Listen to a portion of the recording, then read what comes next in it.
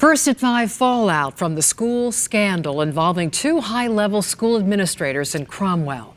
Good evening, everyone. I'm Denise DeCenzo. I'm Dennis House. Months after they were caught on surveillance video hugging and kissing right on school grounds, we've learned the superintendent and assistant superintendent are now out. Channel 3 Eyewitness News reporter Matthew Campbell is digging deeper into the newest developments. He's live in Cromwell now with the latest. Matthew?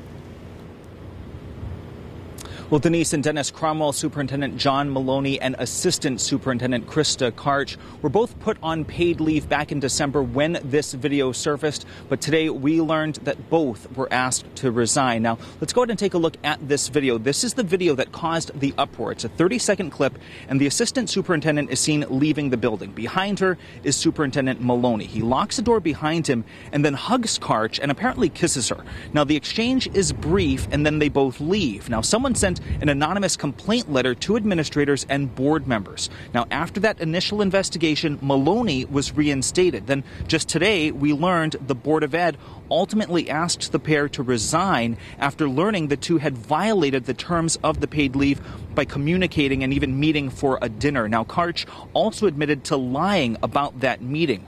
Officials say, quote, "We determined that we could no longer support Mr. Maloney and Dr. Karch's continued employment with the Cromwell Public Schools. We felt that it was best for the district to move forward with new leadership."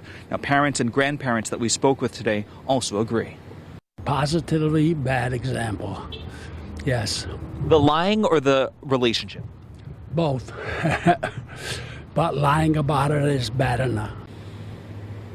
Now, in the meantime, Cromwell High School's principal has been named the interim superintendent here. Officials do hope to have a permanent superintendent in place by July 1st. That's the latest live here in Cromwell tonight. Matthew Campbell, Channel 13 News.